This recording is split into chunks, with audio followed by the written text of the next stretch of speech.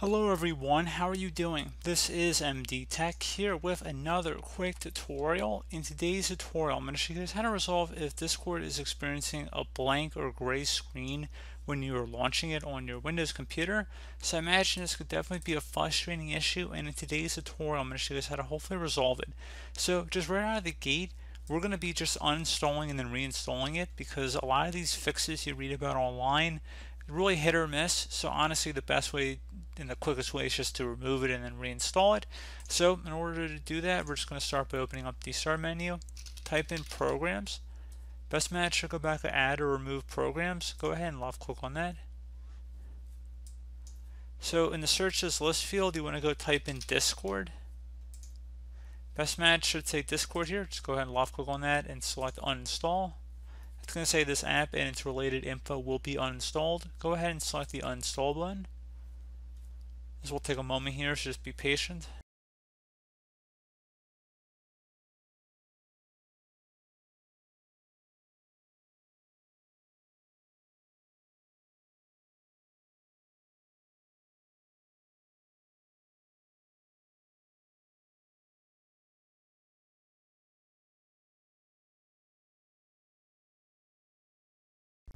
And then once it's removed, you can go ahead and just close it here.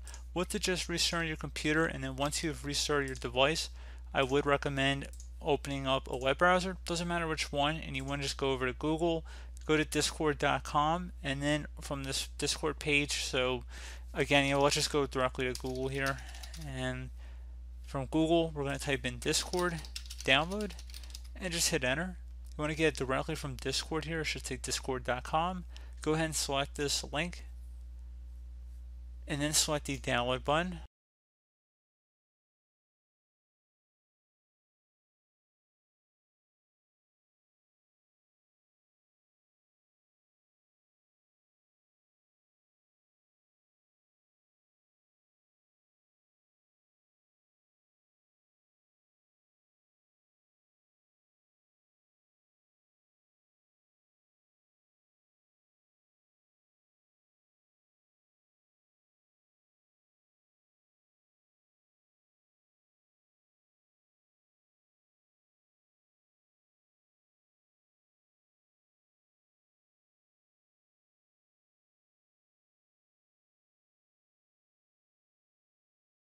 And once it's done downloading, just go ahead and open it up.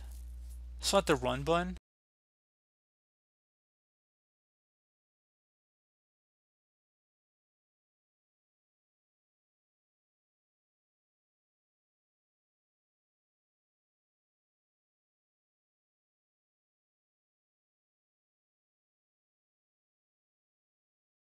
And you might want to close out your web browser too. It's going to take a moment to finish installing here.